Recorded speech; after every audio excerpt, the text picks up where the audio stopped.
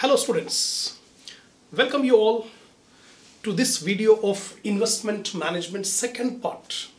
In the first part we have discussed the introduction, half of the introduction of the subject investment management.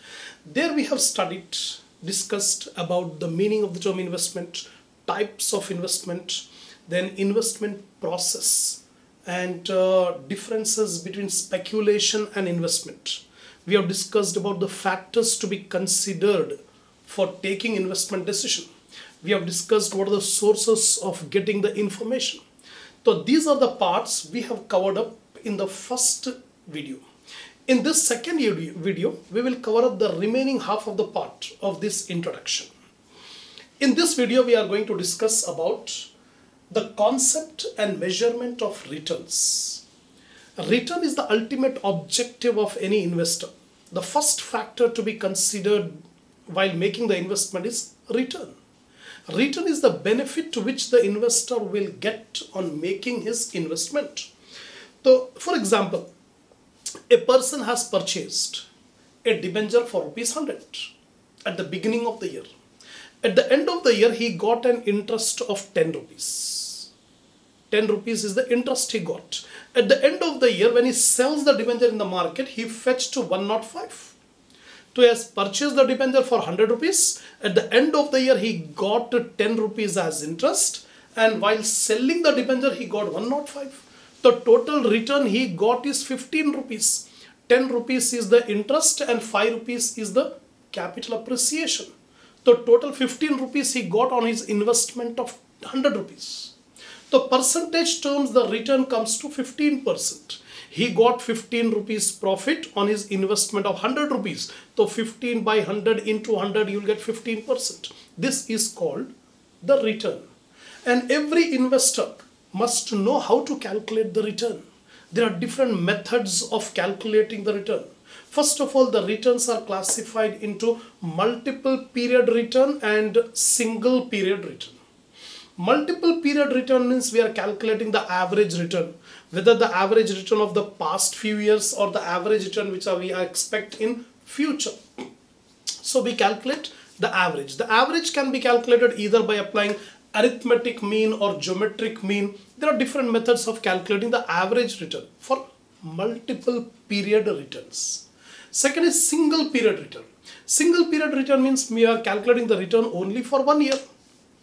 So it may be ex post return or ex ante return. Ex post return means past returns. We are having the returns of the past few years. For example, ABC company. The company has earned a profit of different amounts in different past years. We calculate simple average or weighted average. So this is called ex post returns, past returns. पहले के years में जो return calculate किया है उसका average निकालेंगे तो x post return बोलेंगे. X anti return means future returns, the returns which we expect to get in future, but future is uncertain. So whenever there is uncertainty we use the term probability. So we apply the probability for expected return of the future, and this is called ex ante return. Simply ex post return means past returns. There we calculate the average return, and ex ante return means the future return which we expect to get in future, and it is called expected return. So this is about returns. So we have discussed about the concept and measurement of return, single period, ex post, ex ante. Now we discuss about the risk. An investor must not only consider the return but also the investor must consider the risk. Risk means the variability of returns from the average return or expected return. तो actual return कितना deviate हो रहा expected return से, उसको कहते हैं risk. अगर variability ज़्यादा है तो फिर risk ज़्यादा है, variability कम रहेगा तो risk भी कम रहेगा. तो variability of return is called risk. And already we know there is a relationship, direct relationship between risk and return. Higher the risk, higher will be the return. Lower the risk, lower will be the return. So one point is we cannot completely ignore the risk. It is highly impossible. Nobody can ignore the risk, because investment requires commitment of funds at present and expecting the future, expecting the returns in future, and future is completely uncertain. Whenever there is uncertainty, there is risk attached. So an investor should be clear in his mind regarding how much risk he is taking, how much risk he should take. So that is all about the meaning of the term risk. Then what are the different types of risk? So broadly, the sources from which the risk emanates. There are many sources. Risk जो आता है कई जगह से risk आता है. So we will discuss about the sources as business risk. First of all, the risk of the business. Every business will encounter a number of uncertain situations. So the business will incur loss. The business will get the profit from these risky opportunities and threats. So business risk arises due to poor business performance. अगर एक business का performance सही नहीं है, business has taken wrong, the management has taken wrong decisions, investment decisions, regarding financing decisions, marketing decisions, तो अगर poor performance अगर business का होगा, तो business को risk होगा, business को loss हो सकता, तो this is called business risk. This may arise due to a number of factors like improper utilization of resources, wrong management policies, etc. So this type of risk attached to the business is called business. Interest rate risk. The risk which is arising due to the fluctuation in the interest rate in the market. Example, if the interest rate in the market increases, the value of fixed income securities will decrease. एक company है, company के डिबेंजर्स है, डिबेंजर्स को fixed income security बोलेंगे. तो अगर ये डिबेंजर्स के ऊपर एक 10% रेट ऑफ इंटरेस्ट है, लेकिन मार्केट रेट ऑफ इंटरेस्ट अब बढ़ गया, 15% हो गया, तो the value of this डिबेंजर्स will come down. The value of डिबेंजर्स will come down. Face value 100 rupees का है, मार्केट में 80 रुपीज 70 रुपीज में बिकेगा. क्यों? Because the rate of interest carrying this debenture is only 10%, whereas the market rate of interest is 15%. इसका reverse भी हो सकता. If the market rate of interest has fall down, then the value of this fixed income security will increase. So there is always a risk attached with the company. Not only the fixed income security, but also the variable income security like equity. The value of equity will get affected due to the changes in the interest rates in the market. Market में जैसा जैसा interest rate change होता गया, business को risk है, इसको interest rate risk कहते हैं. Third one, market risk. Market, the prices of shares and securities in the market not only depends on the performance of the company, but also on the sentiments of the investors, potential investors, sentiments of the people. The sentiments of the people will not be same always. Sometimes the investors will be bullish, sometimes they may be bearish. So the market price of share not only depends on the performance of the company, not only depends on the interest rate, but also on the market related factors. So a business is operating in the market. So a number of forces like government policies is there, interest rate is there, inflation rates are there, sentiments of the investors are there. All these will play an important role in affecting the market price of shares. So this is called market risk. But another method of classifying the risk is systematic risk and unsystematic risk. The systematic risk is the risk which emanates from the market. Market related risk is called systematic risk. It is non-diversifiable because even after diversifying, the risk will not get reduced. Example, the risk attached with the business from the market like government policies, inflation, money in circulation, interest rates, which are not controllable by the action of the company. ऐसा risk जो market से create हो रहा है, इसको systematic risk कहते हैं. So how the investor can be able to manage, to control this systematic risk? By using the beta concept. In the coming videos, we'll discuss more about this beta. By using this beta concept, the investor can be able to control or manage the systematic risk. It is called non-diversifiable risk. because even by diversifying, the systematic risk cannot get decreased.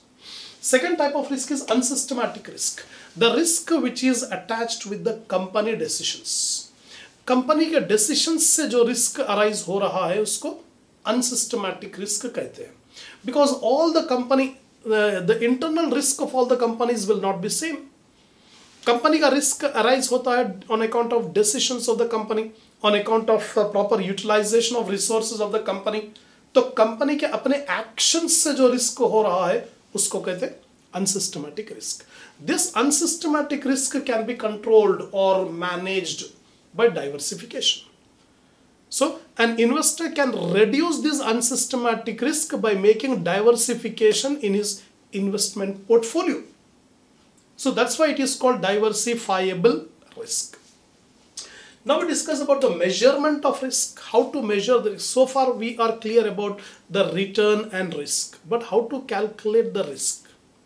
The common method of calculating the risk is through variance and root of variance, that is standard deviation.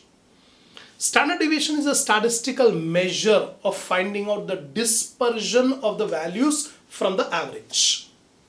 Average values से दूसरे values कैसा diverse हो रहे, disperse हो रहे हैं, वो measure को कहते हैं standard deviation. तो we calculate the standard deviation of the different securities to calculate the measure, to find out the measure. Higher the standard deviation, more is the variance, more is the risk. Lower the standard deviation, less is the risk. So the most commonly used measure of calculating the risk is standard deviation. Next comes to approaches to investment analysis. There are different approaches to investment analysis. The most important one are fundamental analysis and technical analysis. Fundamental and technical analysis are the two approaches for analyzing the investment. First of all, fundamental analysis is based on the premise that the price of a share is based on the benefits which a shareholder expects in future in the form of dividends. The fundamental analysis says the market price of share, the investor will put the market price of share on the basis of discounting the future benefit the shareholder will get from the dividends. So the value of the share depends on how much the investor expects the dividend in future. By discounting that benefit which he gets in future, he can be able to get the value of the share. तो fundamental analyst ये कह रहा है कि the value of the share depends on the performance of the company. अगर एक company अच्छा perform करेगी, अच्छा प्रॉफिट अर्न करेगी, तो उसका डिविडेंड ज़्यादा होगा. जब एक्सपेक्ट ये कर रहे हैं कि फ्यूचर में डिविडेंड ज़्यादा होगा, तो फ्यूचर डिविडेंड को डिस्काउंटिंग करके प्रेजेंट वैल्यू हम मालूम कर सकते हैं. So simply we can say the fundamental analyst says the present market value of the company, the present market value of the share of the company depends on the performance of the company. Depends on the performance of the company. Company अच्छा चलेंगी तो market price of share बढ़ेगा. Company के performance के ऊपर market price of share depend करेगा. सो a fundamental value और the intrinsic value, the fundamental value of the share और intrinsic value of the share is the present value of expected future earnings और expected future dividends. तो how this fundamental analysis will be helpful to the investor? The investor will calculate the intrinsic value or fundamental value of the share. Now the investor will compare this fundamental or intrinsic value with the market price of the share, currently prevailing market price. If the market price is lower than the intrinsic value, the share is called underpriced in the market. When the share is underpriced, it's a time to buy the share. अब एक company का share है, मैं calculate करा उसका intrinsic value 120 rupees आ रहा है. The intrinsic value, fundamental value of the share is 120, but in the market it is being sold, bot and sold at 100 rupees. तो it is called अंडरप्राइज्ड in the market. So it is the time to by the share. अब ये time ऐसा चल रहा है कि market में से शेयर खरीद लेना, क्योंकि जिसका वैल्यू 120 होना चाहिए मार्केट में 100 रुपीज में बिक रहा है. So similarly, if the market price of share is more than the intrinsic value, If we calculate the intrinsic value, it is coming to 120, but in the market it is being sold for rupees 150. So it is overpriced in the market. So the investors should sell away the shares in the market because it is overpriced in the market. In this way, fundamental analysis is consists of finding out the intrinsic value of the share, to compare this intrinsic value with the present market value, to take the decision whether to buy, hold or sell the shares. So fundamental analysts believe that the stock prices are reflection of the intrinsic value of the common stock. Now the second technique is technical analysis. It's completely opposite. The technical analysis says the market price of share does not depend on the performance of the company. It depends on the past prices. The present price of the market, the present price of share depends on the movement of the past prices. In other words, we can say technical analysis is the examination of past price movements to forecast the future price movements. तो previous years में market price of share क्या चल रहा था, उसको study करके हम expect करेंगे कि what would be the price now and what would be the price in future. The past prices will be taken as a standard or benchmark to find out the future prices of share. Technical analysts are sometimes called chartists because they depend on charts. The technical analysts will draw the charts to predict what would be the price of share in future. So this technical analysis is mostly applied for stocks, commodities, futures or any tradable instruments where price is influenced by the demand and supply. Market में जो price चलता है वो due to the interaction of demand and supply. So this technical analyst says the market prices are 80% psychological whereas 20% logical. तो market depend करता psychology के ऊपर. तो 80% market prices depend on psychology of the investors and only 20% on logical. Whereas fundamental analysis are entirely different. They says the market price is 80% logical and only 20% psychological. This is the contention between fundamental analysis and technical analysis. Now we'll come to the next topic called efficient market hypothesis. Efficient market hypothesis.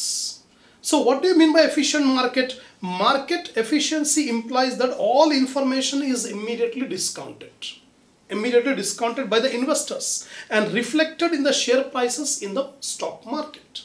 Market efficiency ये बोल रही है कि पूरा information, complete information is freely available and immediately discounted by all the investors and it is reflected in the prices of the shares. मतलब ये है कि मार्केट में जितने इन्वेस्टर्स है सब इन्वेस्टर्स को सारे का सारा इंफॉर्मेशन मालूम है. Every information, whether it is publicly declared information or inside information, every information is freely available to all the investors. When the complete information is available to all the investors, they will discount it and it will be reflected in the market price of the stock. No one has an information edge. कोई भी ऐसा एक investor नहीं है जिसको information ज्यादा होने की वजह से he will earn above normal returns. हर एक के रिटर्न्स नॉर्मल. सब जितने इन्वेस्टर्स है सबको इंफॉर्मेशन बराबर है तो सबके रिटर्न्स नॉर्मल होंगे. कोई भी आदमी को ज्यादा इंफॉर्मेशन की वजह से ज्यादा रिटर्न नहीं मिलेगा, सबको बराबर रिटर्न मिलेगा. In an ideal efficient market, everyone knows all possible known information. Simultaneously, every investor will behave rationally. हर कोई इन्वेस्टर रैशनल रहेगा, सबको इक्वल इंफॉर्मेशन, सब सही डिसीजन लेंगे. But human beings are what they are. This rarely happens in real practice, क्योंकि human nature ऐसा है कि सबके पास एक जैसा इंफॉर्मेशन, सब इक्वल अर्निंग्स नहीं कर सकते. तो definitely this efficient market hypothesis is only a theoretical phenomena, theoretical concept. In reality, definitely some people will have more information, some people will have less information. Some people will earn more profits, some people will earn less profits. So it is in an efficient market, all relevant information is reflected in the current stock price. Information cannot be used to obtain excess return.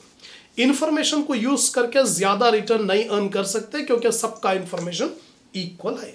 This is about efficient market hypothesis. Now forms of market efficiency. Forms of efficient market hypothesis. Farmer, he has explained that efficient market hypothesis will have different forms. The first form is weakly efficient market. In this weakly efficient market, past prices cannot be used to predict the future prices. तो weakly efficient market ये कह रहा है कि current prices will not have any relationship with the past prices. The past prices cannot be used to predict the future prices. The future prices are completely independent of the past.